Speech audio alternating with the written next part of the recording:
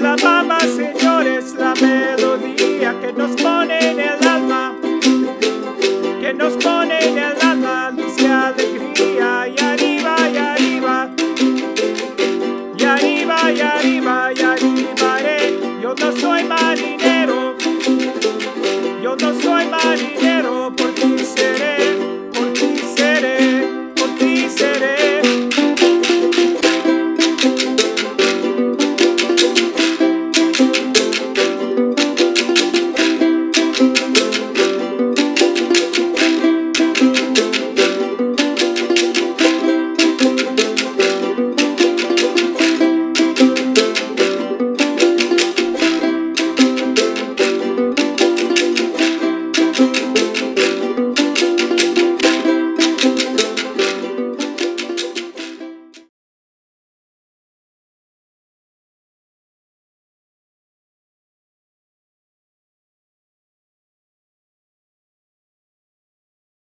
Good morning.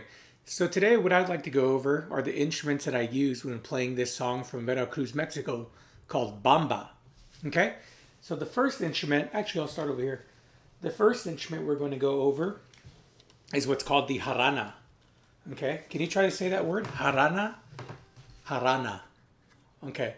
So the jarana, let's see if we can count how many strings it has. It has 1, 2, 3, 4, 5, 6, 7, 8. So there's 8 strings on this instrument. Okay, and so how we play it is we play it by strumming. Okay, we play it by strumming. And to make different sounds higher and lower, we use our left hand on the strings here.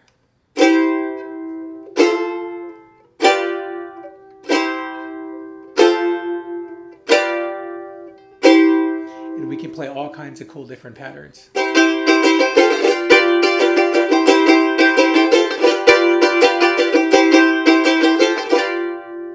So that's called the jarana. So the jarana comes in different sizes. So this one here, this is the one of the smallest sizes. It's called the jarana primera. Okay, can you try that? Jarana primera. In primera, that means first, so like the first jarana. So if we go up in size, we have what's called the jarana segunda. And it's tuned exactly the same as this, the jarana primera, but it's just a little bit bigger. So how does it being bigger change the sound? Think about that.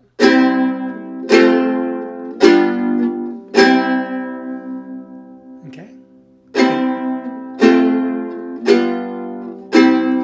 Does it sound lower or does it sound higher than the primera? Try again.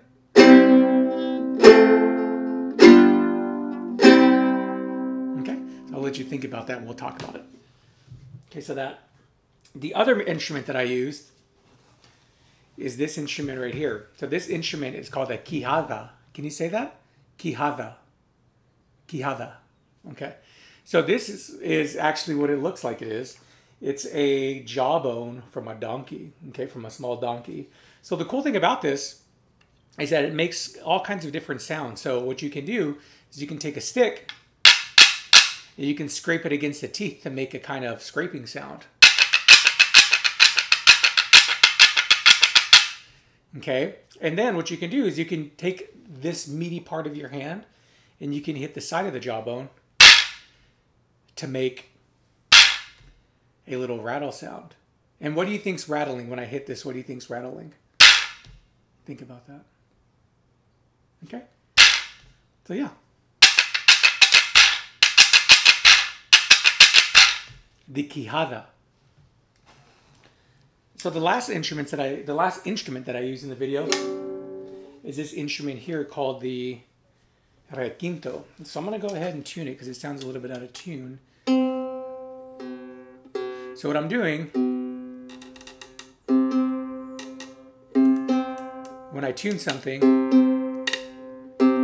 is I'm either tightening or loosening the strings to make them sound the same. Okay.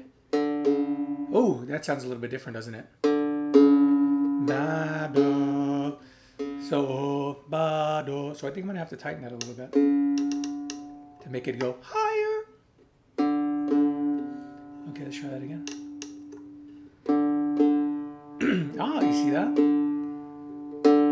I'll try that. I'll show you how to do that one more time. So, B, do. See how they sound different? B, do, B, do. So, I'm gonna have to go ahead and sharp, or I'm gonna have to go ahead and make it tighter. Just a little bit at a time, and we'll check it. B, do, B. Oh, it's getting close. Let's see if this next one will do it. Oh, getting closer. Try one more. Ah, that's cool. Oh.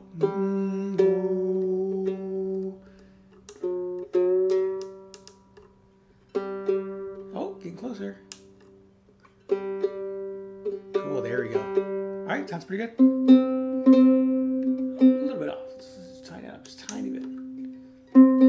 Ah, there we go. And now it sounds beautiful.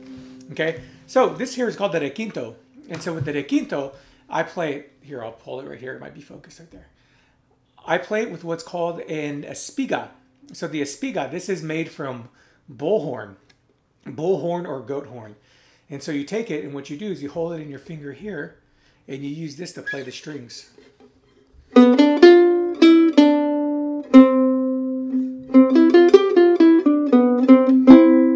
hear that? Hear the sound?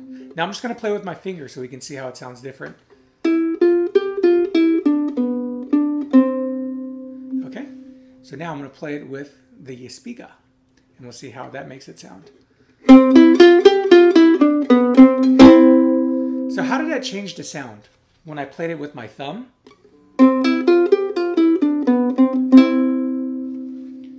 Versus when I played it with the espiga. Okay, I want you to think about that, okay? And we'll talk about it. All right, so that's it. So these are all the instruments that I used for the video. Okay, so, uh-oh. So we had the quinto, we had the jaranas, the primera and the segundo, and we had one of my favorites, the quijada. Okay?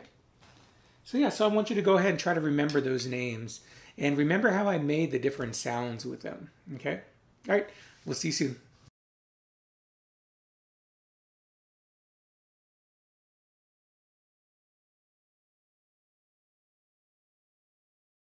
Hello. So this part of the video is going to be for those of you who want to play ukulele or guitar or some other strummed stringed instrument.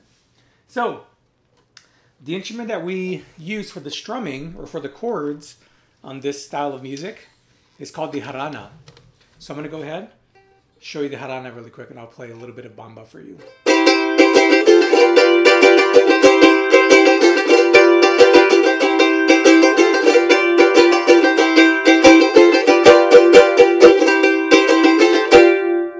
Okay, so I love this instrument so much, I love it. So the jarana, as you can see, it has several strings, okay?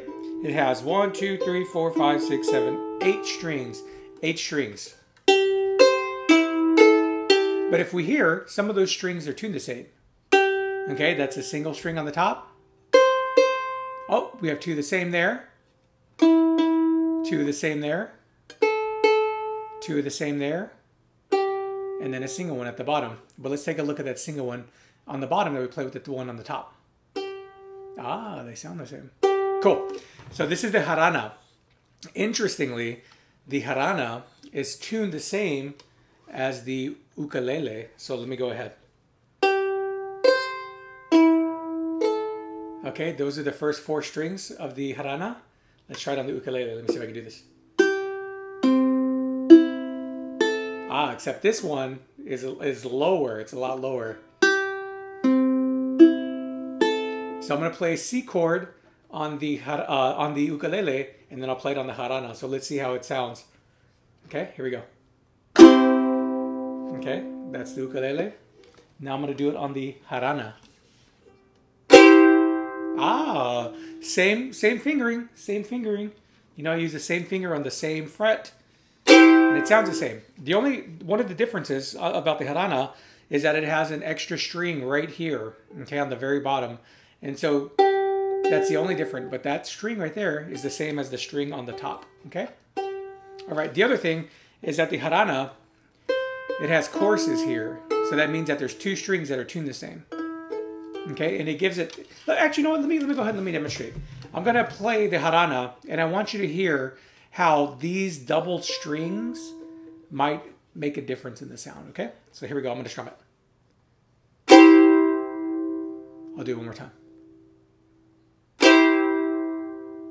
Okay, so now let's go ahead, let's listen to that on the ukulele. Let's see if we can hear a difference in the sound. Oh. Okay, one more time.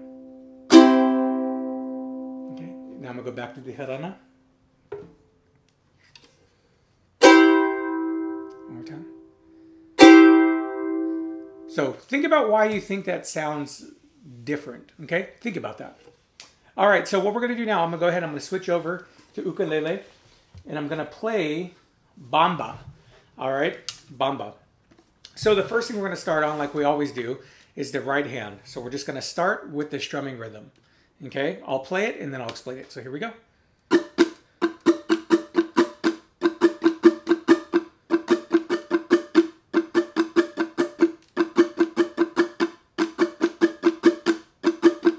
Follow along. Okay, so I'm gonna go ahead and explain it. Down, up, up, down, up, down, up, down, up, up, down, up, down, up, down, up, up, down, up, down, up, down, up, up, down, up, down, up, down, up, up, down, up, down, up, down, up, up, down, up, down, up, down, up, up, down, up, down, up, down, up, up, down, up, down, up, down, up. Good. So when we strum down, what we're gonna do is we're gonna go ahead and use these fingers here. Strum down. When we strum up, we're going to use our thumbnail. Down, up, down, up, down, up. So you can practice that to get it comfortable and then add the pattern. Okay? But make sure you take it very slow. Very slow. Good. All right. The other thing is when you're holding your right hand, what you want to do is you want to pretend you're holding a baby bird, okay? So you keep your fingers, you curl them in, and you put your thumb directly in line with your fingernails, just like this, okay? So imagine you have a baby bird in your hand. You don't want it to fly away, but you don't want to crush it, okay? So you want to keep it relaxed but firm because you don't want it to fly away. Okay, so I'll show you that again.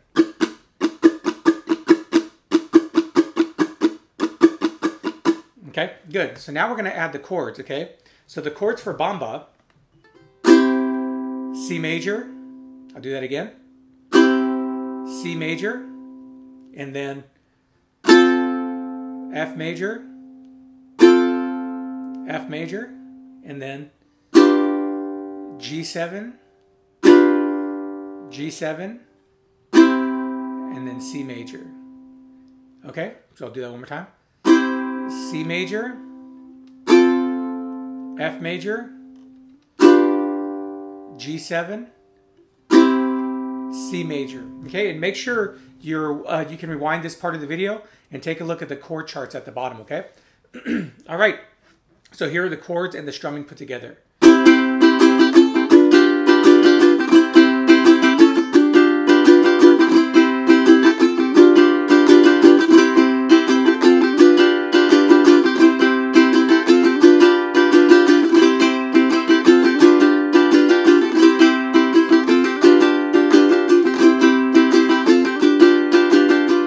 So how many beats do we hold each chord? Okay, so I'm going to go ahead and play, and then we can count along together, okay? So here we go. I'll go really slow. 1, 2, ready, go. 1,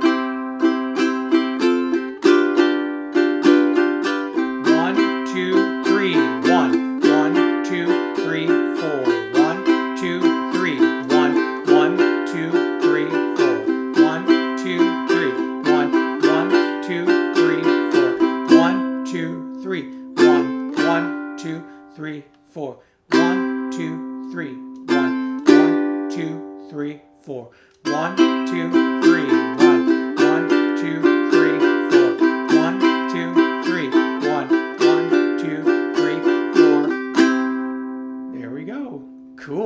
yeah, so practice that slowly. And yeah, and eventually you'll bring it up to speed and you'll get it. And you'll be able to play along with the play along on the video. Okay? All right. We'll see you soon.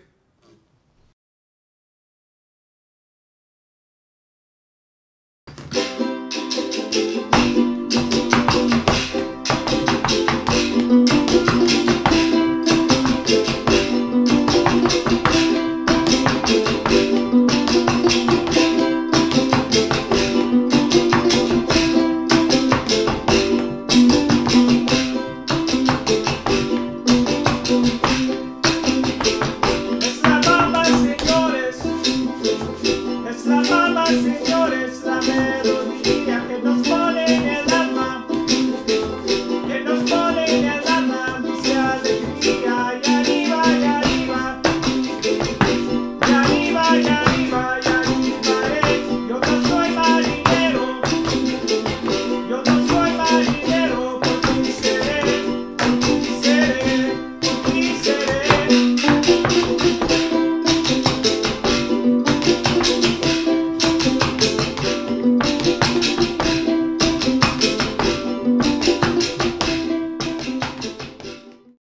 All right, so what we're going to do now is we're going to learn the basic steps.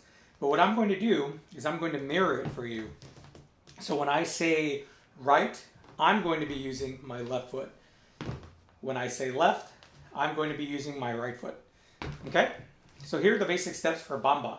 We're just going to learn the very first part, and then you can watch the video and you can learn the rest on your own. Okay? So what we want to do is we want to be sure that we are bending our knees, okay? So this is going to make us springy. It's going to make us springy, so make sure you're bending your knees. The next thing we're going to do is we're going to learn how to shift our weight from our right to our left. Okay, so what we're going to do is we're going to go right, left, right. Try that again.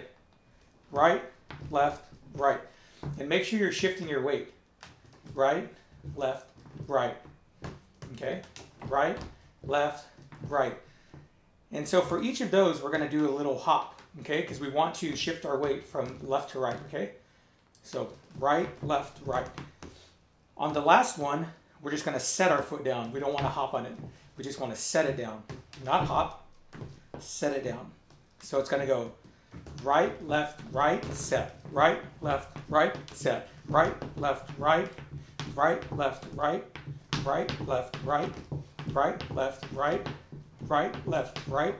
Right, left, right. Okay, let's try that again. 1, 2, ready, go. Right, left, right. Right, left, right. Right, left, right, set. Right, left, right, set. Right, left, right, set. Right, left, right. So try that out over and over again. The next thing we're going to do is we're going to talk about where to strike our heels, okay? So in son jarocho, the feet are the drums, okay? So the feet are the drums. Kind of like tap dancing. So what we're going to do is we're going to do 2 taps. 2 taps.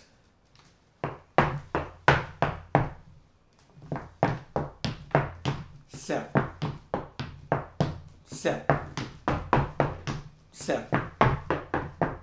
Set. Set. Set. Okay?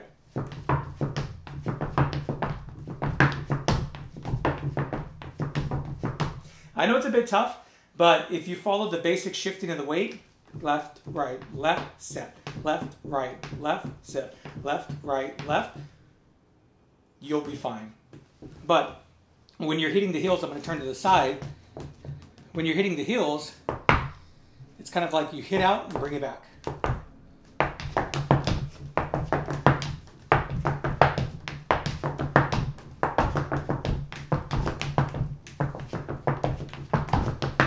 Okay, so go ahead and try that out, and then let's see what you come up with. All right, have a good day.